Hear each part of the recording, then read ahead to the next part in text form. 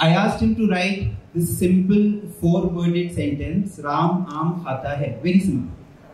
So he picked up the pencil and there was a notebook in front of him. And then he looks at the blackboard.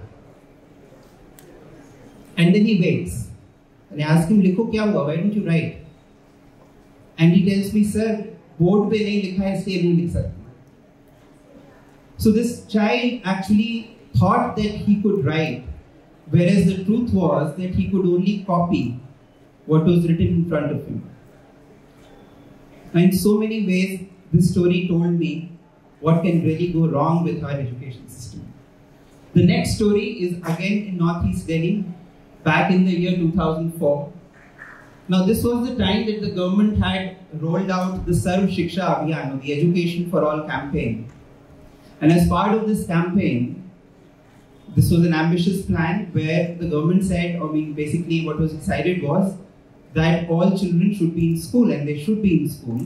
And therefore there was a lot of emphasis given to children accessing schools. And therefore a large number of schools were created in structures which were not even buildings. This was one example. Here the children were sitting, when I went there on a February morning, the children were sitting under tattered tents trying to make sense of learning. This was not an isolated example then. There were a number of schools which were functioning like that. The next story now, if that was the school here in Delhi, you can imagine what was the condition in schools in remote rural areas. When I visited this school, and this was in the year 2013, which was near Udaipur in Rajasthan, what I saw was a picture of sheer neglect. As you can see, the school does have a building, but all the children are sitting outside because there was no electricity and the classrooms were literally in dark. So the children were sitting outside, there were very few teachers, and there was learning going on. I was in February 2012 in Samastipur in Bihar, where I saw this school, lots of eager-eyed children, wanting to learn, wanting to read, but just too many of them for the school to accommodate. Overcrowded schools had been a problem. I'm saying had been a problem because now the situation is much better than what it was then. But that's the kind of deficit that we've lived with. In the same school, when I went inside the classroom, I saw this. The classroom was quite literally and figuratively a black hole. The children were in darkness. There was no electricity. The teacher was trying hard to teach. The children were trying harder to learn. Now you can imagine with this kind of a deficit, what kind of a system can we create? Now we all understand the importance of education. I think that has been highlighted enough and I don't need to go into it. Yet, the kind of challenges that we in our country have been facing for the last many decades, sometimes insurmountable challenges, sometimes such against which a lot of teachers, a lot of educators are trying their best to try and make sure that there is a learning environment. But the challenge is extremely daunting. Of course, how do you measure it? You have an examination system. You have an examination system that is archaic, unmanageable. That is based on the belief that in order to really know how much our children have learned, you have to put them through an assessment system by which they are supposed to mug up and then bring out whatever that they have learned. Now that's the reality that I am talking about. That's the challenge. And the challenge is not so difficult to understand if you look at the numbers. So if you look at the bare facts, we have in our country approximately 200 million children, 20 crores, in the age group 6 to 14, who should be at school in grades 1 to 8. The good news is that nearly all of them, 98% currently, are enrolled in schools. Okay? The good news is that 98% of habitations have a primary school with grades 1 to 5 within 1 kilometer. That was the promise that Sarv Shiksha Abhiyan had made back in the year 1997, and to a large extent, the issue of access to schools has largely been solved. Yet, quality is not just about access. There's far more. The bad news, while the enrollment is near 100%, the average attendance in government schools on any given day is just 70%. Of the children who are in class 5, and this is a statistic that has been thrown at us again and again through ASAR, of the children who are in class 5, only 43% can read a text of class 2 level in their own language. Just about 62% of the children enrolled will still be in school by the time they complete class 10, which means about 38% of the children drop out before they reach class 10. Only 42% will go on to complete class 12. Only about 8% will go on to receive a college degree. So if you are among those 8%, consider yourself lucky. Of those who do, less than 25% will be considered employable by the Indian industry. So, while the key issues of retention and quality continue to pose a several challenge to policymakers in the country. Some more statistics. The gross enrollment ratio at the primary level is 103%, which means that there are many children who are enrolled in more than one schools. The enrollment at the pre-primary level is 78%. There's some good news here because the importance of pre-primary education, early childhood education is now clearly known to all of us. These numbers have been increasing.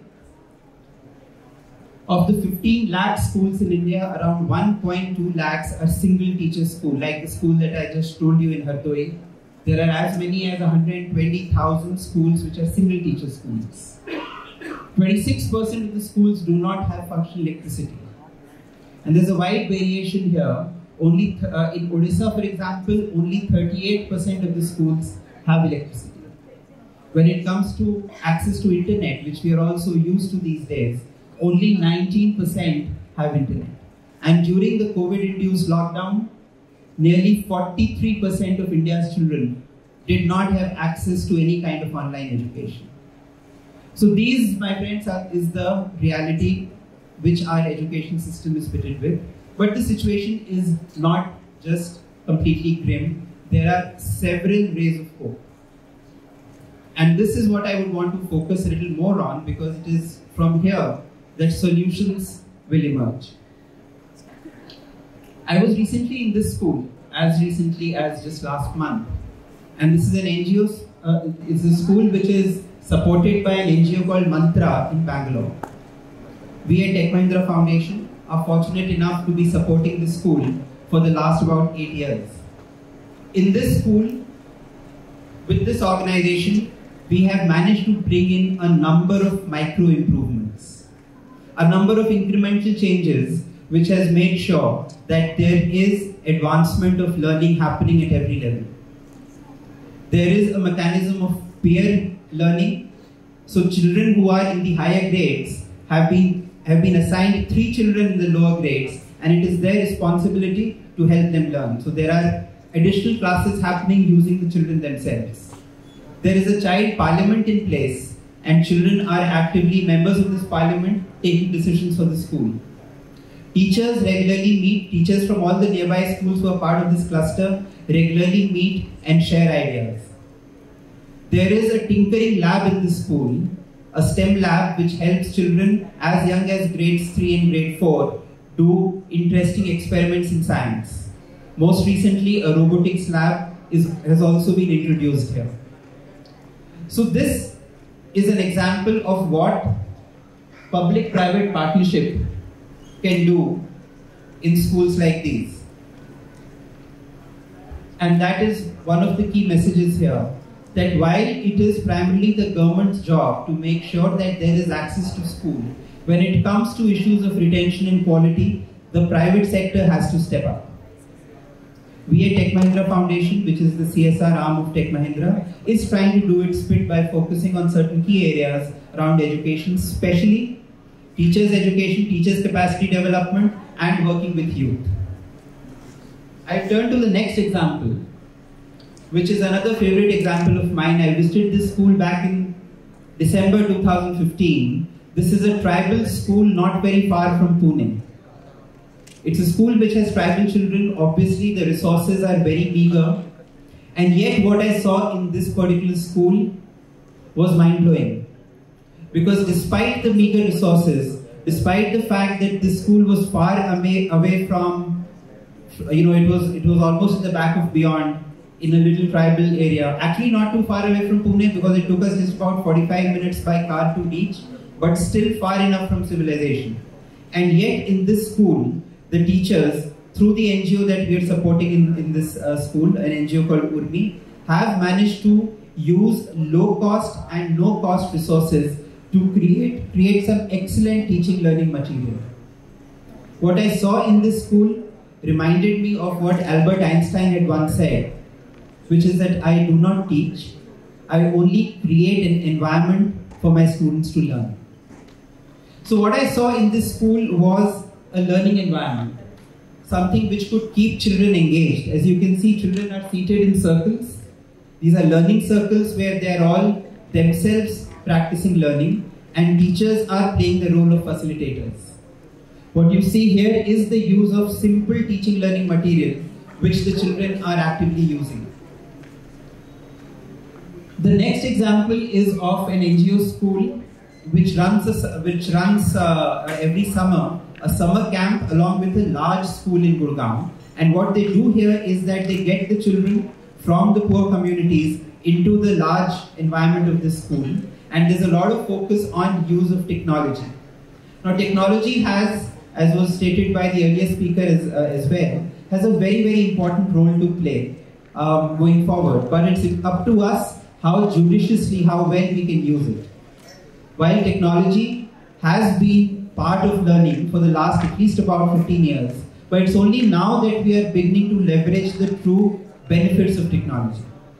As you can see in this picture, that there are children who are seeing an audiovisual presentation on the screen up there. In fact, it's a film that is going on, and the power of cinema, the power of film to really stimulate children's mind is enormous. I think it's time that we really start to harness this to improve the quality of learning.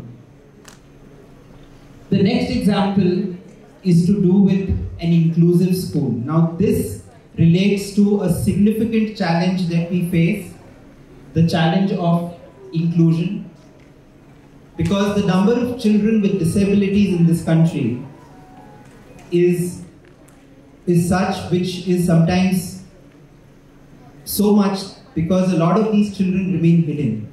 In fact, some statistics tell us that 1 out of every 8 children are born or acquire some kind of disability. So how do you create a holistic environment of learning for these children? Inclusive education, while a cherished ideal, continues to be a dream. In fact, while there are several schools which work for children with disabilities, but even these, there is a lot to be desired, because we do not have the right kind of educators who can work with these children. We do not have the right kind of infrastructure, the right kind of assistive technology that can really make a difference to these children. However, there are clear steps which are now beginning to happen to improve this. In fact, as recently as the year 2016, the Government of India made an important decision. And what they did was that earlier what was known as the Persons with Disabilities Act was changed to Rights of Persons with Disabilities Act. So it was only at that time that it was kind of acknowledged that persons with disability have as much rights as the rest of us. We are now beginning to see some clear changes in this regard, and I'm happy to share that my organization, Tech Mahindra Foundation, has taken this as a very important part of our work. We are currently supporting the education of close to 5,000 children with disabilities across the country. I would want to therefore end on a note of hope, as we all understand that the power of education to transform lives can never be understated.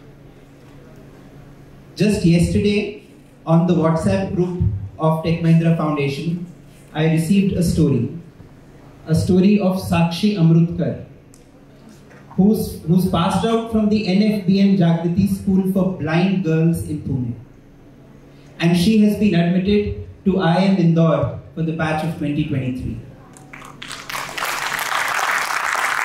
This, my friends, is a true example of transformation that education can bring about. A blind girl from a relatively under-resourced area studying in an NGO-run school and making it to one of the most prestigious management institutes in the country. I would stop here. Thank you so much.